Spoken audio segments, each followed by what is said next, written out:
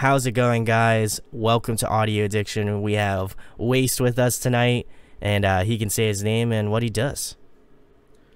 Hey guys, I'm Waste. I am a audio engineer, sometimes a producer, but I mostly focus on being a musician and such. Awesome. So obviously, Waste and I have been friends for a while. We've done some stuff in the past, and I feel like now he's going through kind of a rebranding. So I felt like it was a good time to have him on, and obviously I appreciate his time, especially considering all the things that have been going on. But I guess the first thing is like what can you tell the people what it's about, like what's Waste about, like what do you have planned on doing? I know, like I said, you had started up doing this a little bit ago, and now you're going through some like rebranding and stuff. So do you feel like you're gonna take like the same I want to say risk, but the same sort of like thought process now, or do you feel like now that you've been doing it for a little bit more, like you have a different mindset now? Yeah, when it comes to the Waste brand, I feel like when I started off, I didn't necessarily know what I was getting myself into, because Sure. with my old projects, they just never garnered that much attention, and just having this project blow up on the first song and just getting all that attention just really, really surprised me. It was a surreal experience, and I pretty much tried to be the extremely bubbly, wholesome guy, but like, while most of it came from a genuine place, some of it just, let's just say the attention got to my head. Sure. Yeah. And after a while, just the attention itself and just the negativity that it brought and the toxicity of the fan base itself, while I do appreciate all the people who supported me in the past and such, I did have some some bumps on the road with some people just harassing and such, just due to me either not liking an artist that they like who had a controversial thing going on, Sure. or when it comes to me not being available at the time for them, since a long time ago I also tweeted, like, if you have any issues going on, if you're sad, if you're just going through a rough patch, hit me up and we can talk about it. I can give you my 2 cents or just listen in. And there are some people who took advantage of that, because they would basically just want my attention at that moment, and I would either be working on music or working. And I worked a really, really shitty job at Amazon for a while, and just at that time, and my hours were crap, and Yeah. it's just, I was going through a rough patch with money. And with the project itself, what a lot of fans don't realize is that musicians don't really make shit when it comes to the music, and especially as a band, that's even worse. And it was just me this time, and just when it comes to the music, sometimes mixing is expensive, production is expensive for beats, especially if you don't go for leases, and it just costs money to be a musician. And I had people just being mad at me for not being convenient for them, and that and a bunch of other stuff just really started to pile up, and I went through like pretty much what you can call just a breakdown, and I went on hiatus for a while. A month or two later, I realized that the attention, all of that can fade in just a second. People forget you. Not everyone, but just a lot of people. And I basically had to restart twice, and this is my third time going in, and just but with this time I have a clear head. I know what I want to do, and I definitely don't want to be an oversaturated musician doing the tight beats, or just going for the sad music. That's just very disingenuous nowadays, because every kid wants to be the next Nothing Nowhere or the next Little Peep, and it's just, I'm tired of that. I pretty much just want to do music for fun, and because I'm at a comfortable place in my life right now where thanks to my best friend, I have a good job now. like I don't want to exactly, say what it is, since I know there are some people out there who still, want to harass me, Yeah. especially for that what I said about that musician. Oh boy. And yeah, so while I work with amazing people now and do something that enriches my life, when it comes to the music, I'm pretty much content with, just doing what I like and not necessarily going anywhere with it. It's just for fun at this point. It's just I just really want to do anime style music, since that's what really got me into music in the first place, was anime, like just the music itself, the openings, the stories, pro wrestling back when wrestling was a lot more fun, kind of like how it is now, because it's kind of like the Eric Andre show again. Oh yeah, that's the best. I love that show.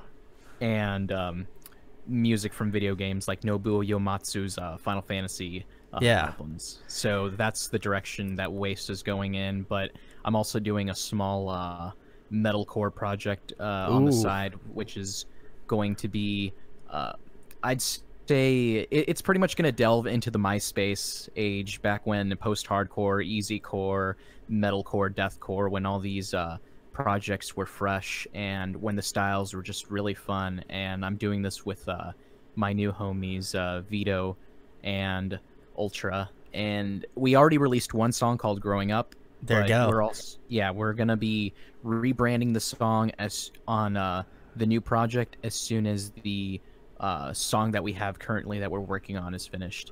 And I gotta tell you, it's definitely something that sounds like it belongs on Jetix or on 4Kids, like in an opening. There you go. Well, I know Wace and I have been friends for a while, and for me, I know, like you said, you took a break, and that hurt me because I like obviously like you and I would say we've gotten closer over the years and stuff, and I know you've been a big supporter of the channel, and I'm always, as I'm always down to have you on and support what you do. But and I knew probably maybe not as much as I know about like the situation, but I mean, I just feel like for me it's like it sucks that unfortunately people take advantage of other people in this spot. And I appreciate that you're being honest about it and letting people know, like, yeah, like, even if you are like trying to be genuine and nice, sometimes that people can, some people have ulterior motives and they want you to just, they want to bring out the worst in you. And I'm glad that it didn't really, I'm glad it didn't take like a bad turn, because sometimes in this case, like, you never know what can happen. And so I'm glad that things transpired the way that they did. But it's always hard. It's always hard, particularly for me, to hear that sort of stuff, because it's like I know how it is, because I feel like I'm pretty much the same exact way. And I don't think it's fair to I don't think it's fair to you. I don't think it's fair to, frankly, anybody, just because it's like you want people to focus on what you do as a musician. And obviously, like, if you extend your gratitude as a person, I think that is just obviously going above and beyond. I think a good example of that, at least from my knowledge of things, is like Garrett from Silent Planet. I know that he's like, and I just saw them recently, and he had on the tour, he's like, I'm not really like a talky person. He's like, I don't really come up here to like just talk on stage for an extended period of time. Like, people come here to see us play. So I want to do that. But he was talking about like, like how people's perception of him as an artist, and how him as a person kind of got clouded together. And so people would like, obviously ask him about like personal stuff and like situations in their lives, and for him to like obviously give advice about it. But I also, obviously in his words, he was saying like that, his friends would tell him stuff and he wouldn't even take the advice of them, basically.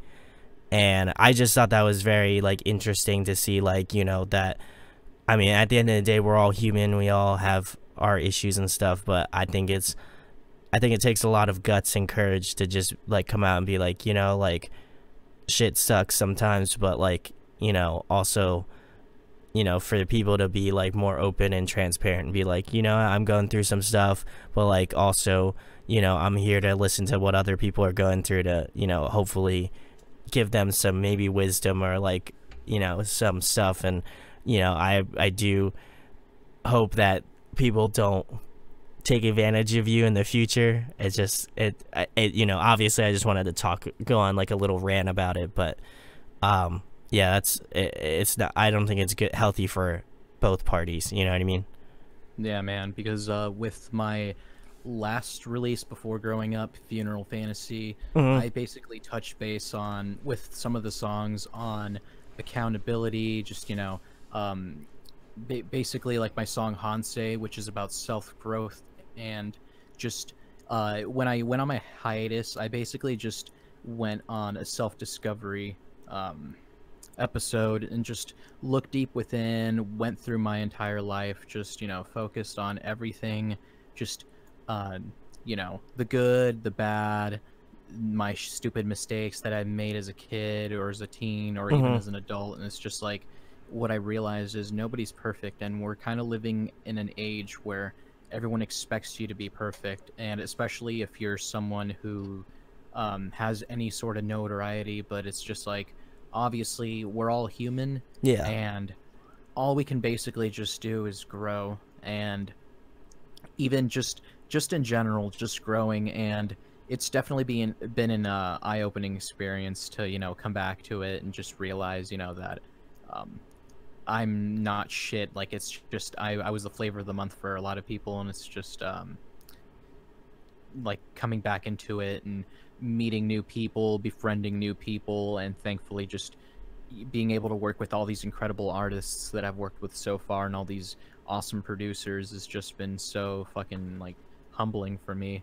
And I definitely can't wait for the future, and I'm definitely going in with a more reclusive tone when it comes to the fan base. Just Sure. Yeah. like just like I'll be transparent and just open, in posts, just telling them how much I appreciate them, for streaming my music or doing anything. That's just Yeah. like when it comes to being extremely like personal, like if they want to hit me up, and talk about their lives, they can do so. Just knowing that I'm not going to be available all the time, and sometimes my life, can get overwhelming, and sometimes I need a break from all that stuff. And it's just know them knowing that, and not expecting much, like too much, will definitely be a lot more better for the future. Oh, I agree. I also feel like, a lot of people do this sort of thing where, a lot of stuff, people, I feel like people, like you were saying, kind of take advantage of the whole situation, and, they don't really think about the other person on the receiving end of it, where, at the end of the day, you're a human. Like, you obviously have your stuff that you deal with on a daily basis. And, I can say the same thing about for what I do. Obviously I try to be there for everybody and try to answer, messages, as frequently as I possibly can. But, sometimes I've got my own shit that I have to deal with. And, I feel like at least for my fans, I feel like people respect me on that front. Like, what I mean? Like, I feel like I'm open enough with, like, if I'm going through something, that I feel like people are like, appreciative of, people being that. And I also just feel like nowadays, like, it's a lot easier for people to be more open about, like, shit they're going through and stuff. Because I think at the end of the day, it's something that everybody can kind of assimilate with, where it's just like, you know, you're like human at the end of the day. And I always think it's hilarious that, like, I'll have some people come out to me like that recognize me, and they're just like, oh, I just expected you to be like a dick. And I was just like, honestly, that's like, I feel like that's like just a misnomer for like a lot of people. Like, you meet like somebody, you just meet somebody at the wrong time. Like, if there's like a band that you love, and there's like maybe like, you have a certain member of that band that you like really, care a lot about, and you like go to meet them, and they're like kind of like an asshole, and then you're like, oh man, like that guy was a dick, like I wasn't expecting him to be that way. And I don't know, I always think to myself, like, whenever I meet somebody, like if they're not like super hyped like the first time, it's probably because they have something, they got a lot on their plate, you know what I mean? And so I don't always like just immediately judge someone based off of just like the initial thing that happens. Like, you know, I feel like people go through a lot of stuff, and, you know, who am I to just be like immediately judge them about stuff, I guess. Exactly. So, but we're gonna get into some more lighthearted stuff. Um, Obviously, you have some new music coming out, and you kind of talked about like some of the influences you draw from, and just trying to have fun. So, like, you know, what in your mind was like, I need to, you know, have fun with it this time around. Like I said, you had rebooted it a couple times, and just what was it like when you were away from like all of the social media, that you're like, you know, if I'm coming back to music, like I want to be able to enjoy it? Or was it just something like in your life where you're like, everything in my life is going super well and I want to carry like that positivity through doing the music? Yeah. So it's kind of both.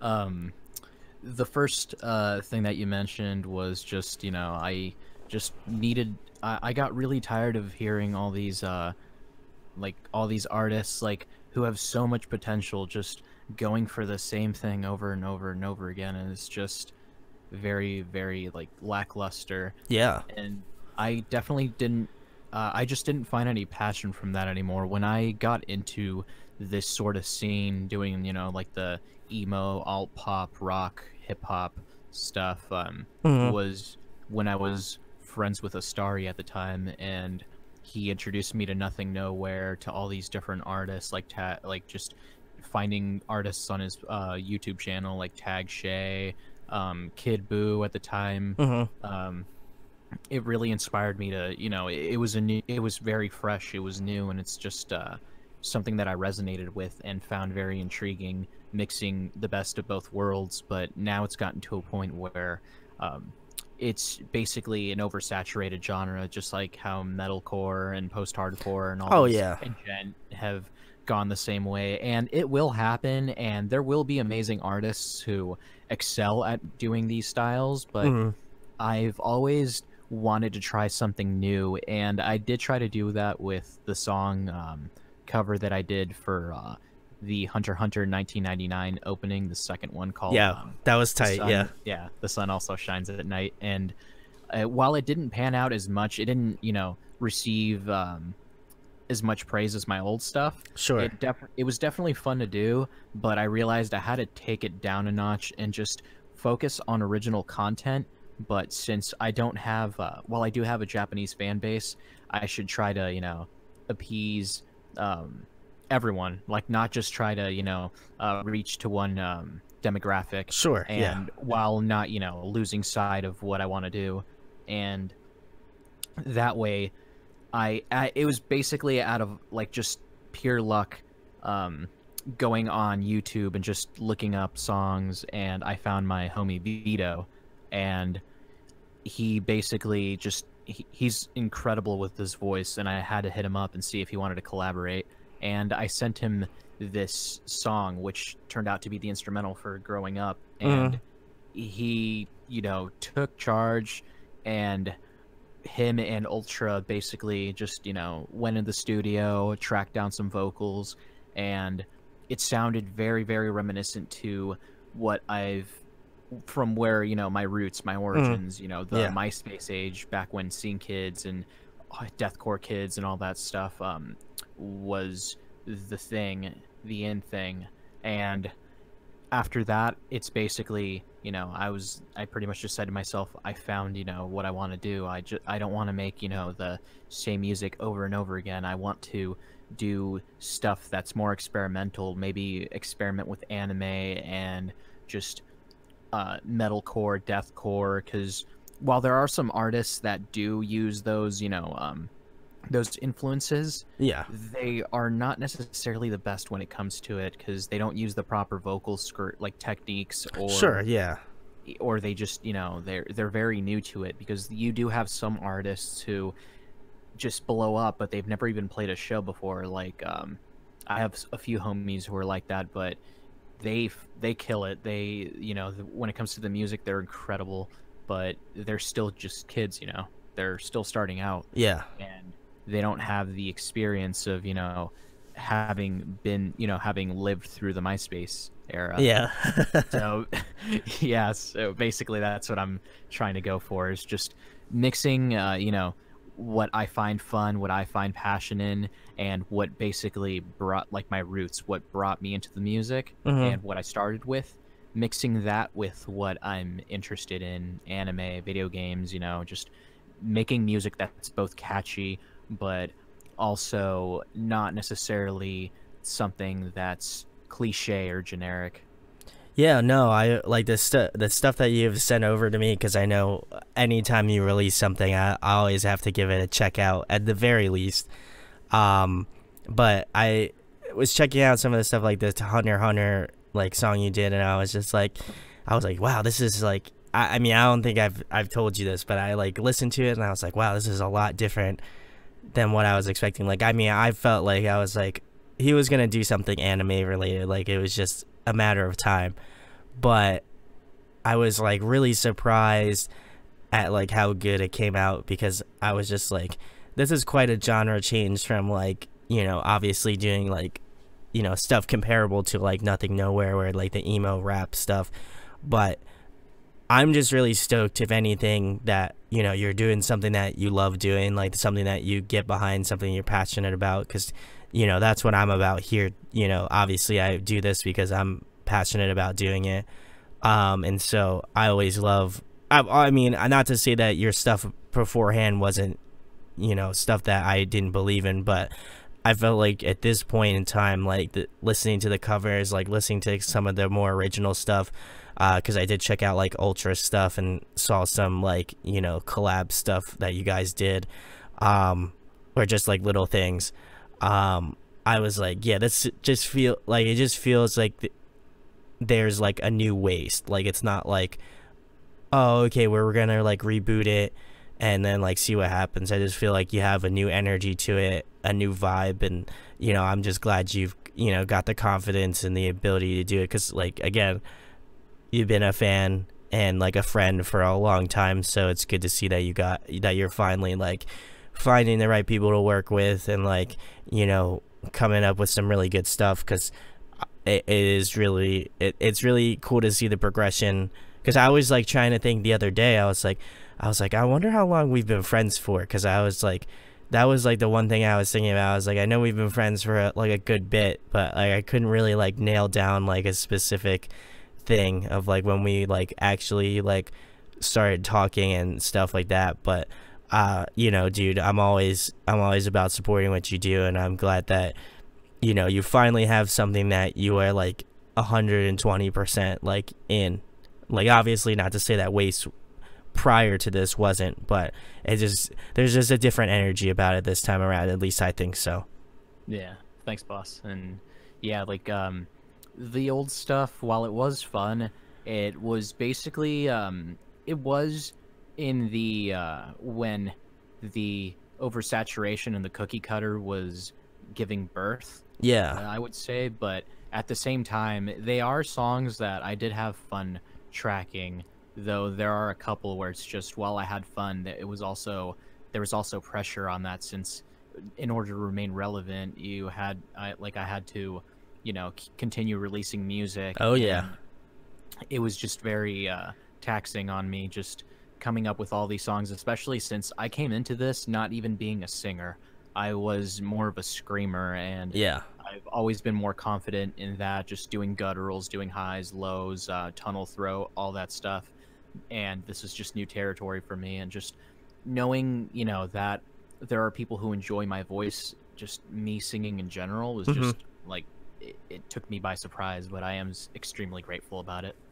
That's awesome. Well, the next question, Waste, we've kind of beat it around the bush a little bit, but I guess like you were talking about a lot of like the MySpace era bands, so I guess like I guess like who in the past are you drawing from now, and then like obviously like more currently, who has inspired you to like take on this new musical task, I guess.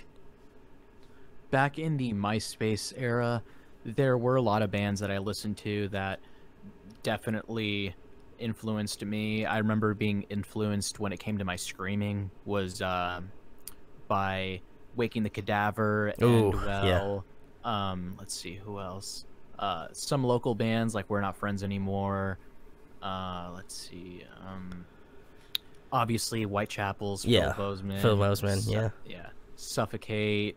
And when it came to the metalcore, post-hardcore stuff, Silverstein, and Hmm. they were just all these bands. I used to just spend most of my like my teenage years just scouring MySpace, looking for all these bands, just downloading their music using the I think it was file2hd.com, and Yeah, I know yeah, that.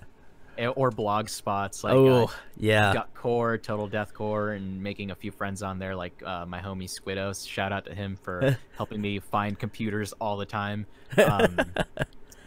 and just just in general, all those bands, all that music that I found, just really resonated with me. Jerome, Kill Whitney Dead, Oh, all these bands, and now with the current influences that I have, I would say are definitely more of it's kind of split. You have Yoko Shimomura, Nobuo Uematsu, just all these composers who make video game music, or hmm, just these just all these artists who do the J-rock, J-pop sound. yeah, But then on the other spectrum, you have all these other bands like Crystal Lake and Fear and yeah, Loathing in Las Vegas, yeah, and all it just basically all these bands just really um, resonate with me, and still to this day, and influence me in the music. And it's not just that that I'm gonna draw influence from, but it's also just stuff that I liked as a kid. Just like sometimes what I'll do is I'll listen to openings from from the 80s, 90s, or even the 2000s era, like openings from Shaman King, yeah. even like Kirby Right Back at You. Just I try to find all these Americanized anime openings and just find what works for them. And what I realized is it just focuses on catchiness. It's kind of like pop music, but Yeah. more so just passion, and just not necessarily just drawing from what's going to sound good, but also what sounds right for that. Yeah, no, I, when you said Kirby Right Back at You, that got me because, like, I remember growing up as a kid watching that and being, like, super hyped about the intro. There's another one that I'm thinking of that I think is escaping me. I know it was, like, a Sonic TV show. Was it I think it was, like, Sonic Sonic X? X. Yeah, Yeah. I think it was Sonic X, but that intro gets me, too. Like, I do like, I I love the anime OSTs. I think they've, I think Japan's always found a unique way of like incorporating like something that's just really good energy to it, but also has like this level of catchiness that I feel like more bands in the United States have a harder time of getting around to. I mean, obviously there's a lot of bands that do some catchy stuff, but every time like I listen to like an anime OST that's done by like a J-rock band, they just have some way of like arranging their music where it's like even if you're not like a big fan of it, like, or you may not even know like the show or whatever, you're like, I can get down with this song because it just feels, there's just something about the feeling that comes out of like a good J-rock track. Exactly. And while I am going to be doing this stuff, I'm also going to try to delve into new territory, just Sure. kind of mixing in. Like I would say the artists that would inspire the experimental tracks would be like Joji, Oof. Elvis Depressedly, and I would also say maybe like like Billie Eilish stuff, Yeah. just stuff where they use the pianissimo vocal style, where it's just more light and just soft, just sort of like a whispering style. Going for that Yeah, it has and more seeing of how it like, works. it has more of like a breathiness to it for sure. Like, I'm glad you mentioned Joji because I feel like I talk about him in a frequent amount of manner. Like, I mean, obviously, like well, I don't know if everybody knows him for like doing the YouTube stuff, but yeah, no, like his music currently is really great. Like I love the new track Run. Obviously it's like not super new, I mean it's newish, but I just feel like he's on that next wave of like doing some really good stuff, and like his vocals from like the first record that he did to like Run, I think he's improved so much as like a vocalist, and you know it's a lot to aspire to. I feel like considering he had a good voice, like, and obviously he did a lot of stuff like, you know, on YouTube prior to that, but as like, you know, under a different name, but his vocals now just sound so much better. And I saw he did that like live performance on Jimmy Fallon of Run, and he sounded so great. Like, so I'm really excited. I felt like he was pretty nervous in that performance just because, like, you know, it's national TV. But he's really working it, and I'm glad that, you know, people are noticing him as an artist now, just because I feel like, you know, that song's awesome, and I'm hoping he's in the process of writing like an EP or like a full length, because and just that whole label itself, 88 Rising, is like really great too. So for anybody listening to this, check it out. Yeah, I love Brian. Rich Brian, yeah. He's really great. I was talking to somebody, one of my other homies, shouts to Nick. Him and I were talking about this like this past weekend, and we were like, dude, like August '08's really great too on that record. I mean, on that label. And yeah, they just really have a lot of really great talent. So if you guys are listening to it and haven't checked them out, definitely go do so. But my next question, Waste, you know, I always got to ask the familiar questions, and since you've been on here a good amount of times at this point, I feel like now I'm running out of questions to ask you. But what would be somebody now you would want to collaborate with, like have on a guest spot, or like a producer, since obviously, like, I feel like sonically you've changed since the last time we've chatted, obviously, and we've talked a multitude about it now, but I guess who would be somebody that would be on your list? Obviously, when it comes to artists, doing a collab, whether it be me, you know, featuring, or them featuring, it would have to be Post Malone. Oh, nice. Okay. Yeah, or Joji, or even like a collab with both triple of them. collab. Yeah, that would be amazing. And when it comes to producer, I would have to say definitely Nobuo Uematsu. I would love to, since I think it's Survive the Prophet, their vocalist was singing on Hollow, the new Final Fantasy VII remake song. I believe so, yeah. Yeah, like, I would love to do a song like that, whether it be for a video game, movie. If it has Nobuo Uematsu producing it, I would love to be on it.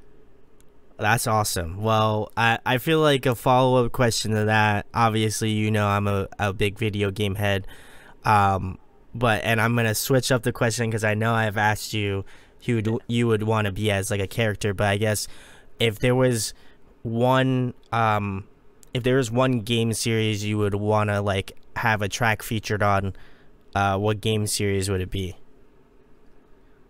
And like, if you asked me this question like maybe a few years ago, I would have said Kingdom Hearts, but judging how Kingdom Hearts 3 went, you know, probably not that one anymore. Like, don't get me wrong, I love the soundtrack, but the game itself was oof. Yeah, it was definitely oof. And I would have to say either Final Fantasy or if it was since it's for a video game, yeah, either that or Tales, or one of the Tales of games. Oh, nice. Like the Tales of Symphonia, right? Yeah, Tales of Symphonia, Legendia, Berseria. Now they got to make a Tales of Wastia. I know. There you go. That's, well, I don't know who produced that, but we should get our boy Waste on it. That would be very cool. And I just feel like, you know, like a lot of bands are delving into that whole like video game like soundtrack thing. Like the one that I can think of most currently was like Bring Me the Horizon did a track for Death Stranding, which I thought was very cool. And that was cool. So I hope that a lot of bands kind of, you know, maybe take that opportunity to, delve into that market, because I know a lot of like people that are musicians also like video games. So I feel like I feel like it, something like that could definitely be in tandem. But the lasting waste, obviously, I have to ask this: if you were to compile a musical supergroup, who'd be in your band? Definitely. Well, what would it have to be? Can you give me like Some what kind of band? parameters. Yeah.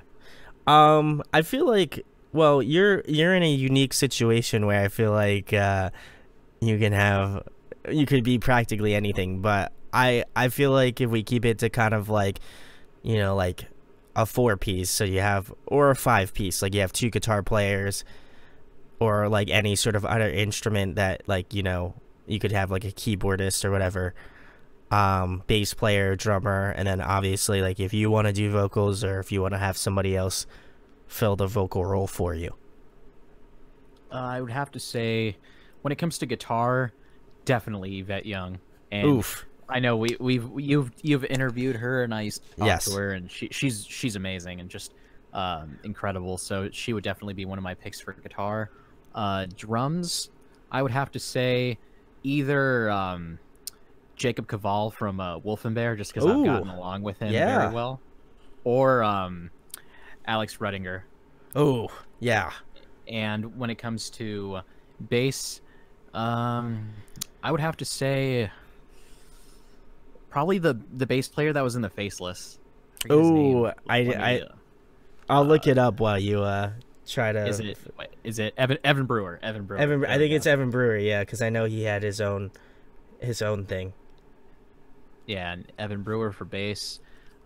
For second guitar, I would have to say probably one of the guys from. I would have to say one of the guys from Era, or scratch that. I would definitely want my homie Steven from Self Continuum, just because Ooh. I get along with him pretty well too. Shout outs to Stephen. Yeah, and vocal wise, just me, or maybe just kind of switch off between Yvette and myself. Oh, okay. So like Yvette doing the cleans and you doing the screams, or Yeah. I feel like Yvette should do the screams. Actually, that's what I was really hoping. That was the answer that I was hoping for. So, Yvette, I know you're somewhere out there. Waste would love to have you on to do them sick gutturals. So, let's make it happen. Yeah. Yvette go slam. Oh, dude, she might. I feel like she has the potentiality to do that. But the next question, Waste. I've been asking this for like a lot of repeat people that I've had on. But if there is one album you wish that you wrote, what album would it be? That's a hard one, but let's. I'd have to say A Night at the Opera. Ooh, Like okay. Because that's one of the most incredible albums of all time, with one of the most prolific rock songs. And honestly, because I know you've asked before the question if you could ever tour with anyone who would who would be on the tour. It would definitely have to be Queen in their prime. Oh yeah, that would just be great to see, just in general. I feel like if you lived in that era and you didn't see Queen, I feel like you'd be missing out on, like, obviously no one can determine what bands would be like a part of history, but like there's just a certain like aura about bands that like obviously have a legendary status to them. So, I'm not old enough to have lived through Queen, but I would love that would be like, honestly, that would be one band that I would want to see if they were still around. Like, not like, obviously they are still alive and there's a good amount of members and they're doing it with other vocalists, but I think Freddie Mercury was like, one of the greatest of all time for sure. So that I can Definitely. 100% agree with that. But the last thing, Waste, obviously the most important thing, tell the people about where they can find you out in the social media, and obviously with the whole, well, you're not doing any of the touring stuff yet, but with the whole coronavirus thing going on, You can tell the people what you got going on in the meantime. Yeah, so basically you can find me at it's easier this way just because it makes it a lot more simpler Sure. to find all my Bandcamp, YouTube, Spotify, Twitter, and everything. I have it all compiled into a hot link. So the hot link is smarturl.it/wastemusic. There you And go. I have everything on there. And as for merch, I'm actually working on that right now, but I'll definitely be mentioning it on my social media sites like Instagram and Twitter. And I'm going to give a quick shout out There you to go. all the musicians that I've worked with. So Vito, love you. Ultra, you're like a brother. Casey from Lonely Avenue, thank you for helping me start this. Oof. And just being a pal. Jay Zala, wherever the fuck you are, don't know what happened to you, but love you, man. Just keep at it, and someday come back. Isaac from Dwellings, you are fucking fantastic, and I'm sad I don't get to see you because of this stupid I know. virus. I'm mad too. You don't have to tell yeah. me. I wanted to see them because not to cut you off, but they were supposed to come out here to New Jersey where I live. They were supposed to play Philly because shout out to Andreas because they're going to be on tour with Andreas and Strawberry Kids, Strawberry Girls. I mean, and obviously with this whole virus thing, they postponed the tour. But I would have loved to have them on because I feel like that would have been very tight. I mean, you guys can still come on, but it would have been cool to do it in person. But anyway, Waste, you can continue on. Yeah, then with Young Scuff.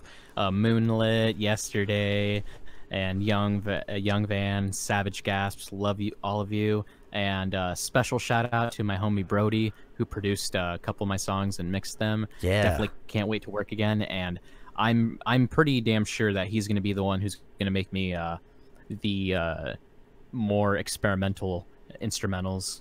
There you go.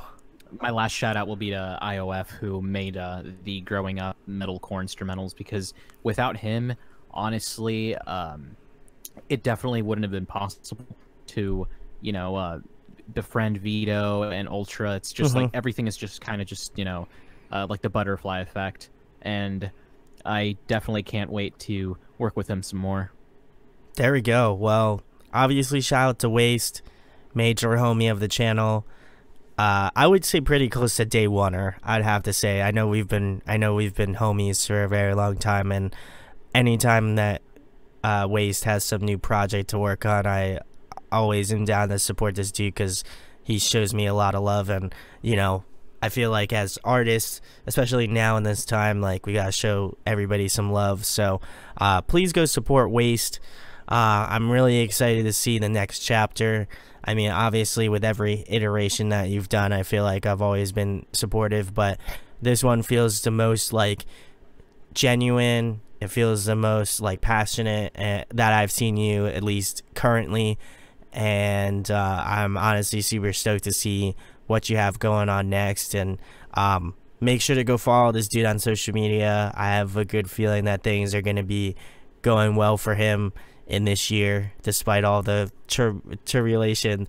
So go check out his stuff, and make sure to go give him, go give all of these other people that I gave a shout out some follows too, because a lot of people behind the scenes don't get that love too. So shout outs to all the people that work behind the scenes and do all this sort of stuff.